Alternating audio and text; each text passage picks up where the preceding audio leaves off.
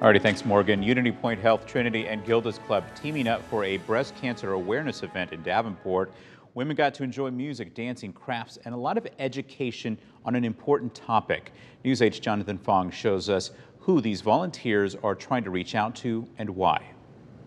My family has been affected by breast cancer. I've had two sisters and a niece to lose their lives at very early ages. That's why Bettina McWilliams is reaching out to women, especially Black women. We want to respect survivors and those who have lost loved ones like myself, but also remind us we can do this in their memory, getting ourselves checked, getting information that we need.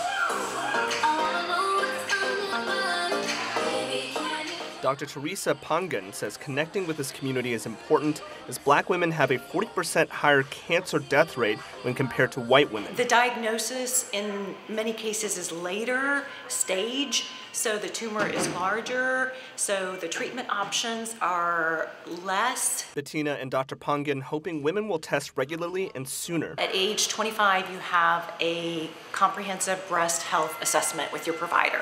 Annual mammograms with normal risk start at age 40, and you want to keep them yearly. It was a complete and utter devastation, but I know that Linda and Carmen and Mickey would want me to do exactly what I'm doing tonight. In Davenport, Jonathan Fong, WQAD News 8.